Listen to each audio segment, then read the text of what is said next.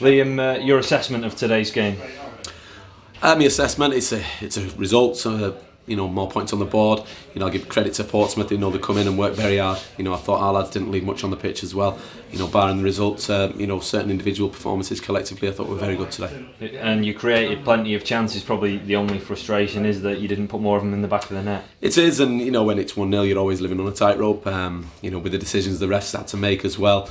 It's disappointing, but we're unbeaten. The lads again, I thought give everything today collectively.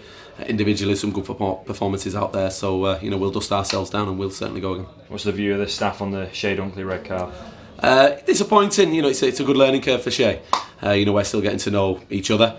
We're 1-0 up. He doesn't need to get involved. Whether it's the right decision or not for the ref, it gives the ref a decision to make.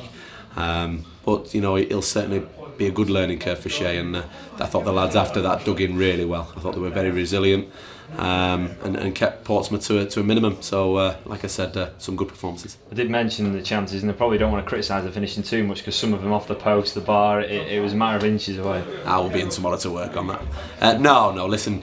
I don't think you're ever concerned when you're making chances. When you're creative like we are. Certainly today.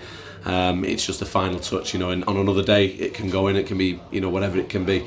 But today I thought their keeper was outstanding. I thought defensively, they're stuck at it. So I've got to give credit to the opposition as well, and again to our lads, to a man, I thought, they were very good today. And you mentioned that digging deep again. It's a nice quality to have as well as the quality you've got.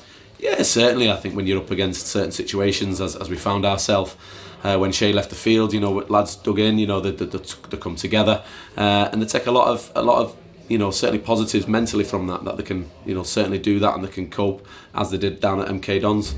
But hopefully it doesn't happen too many times.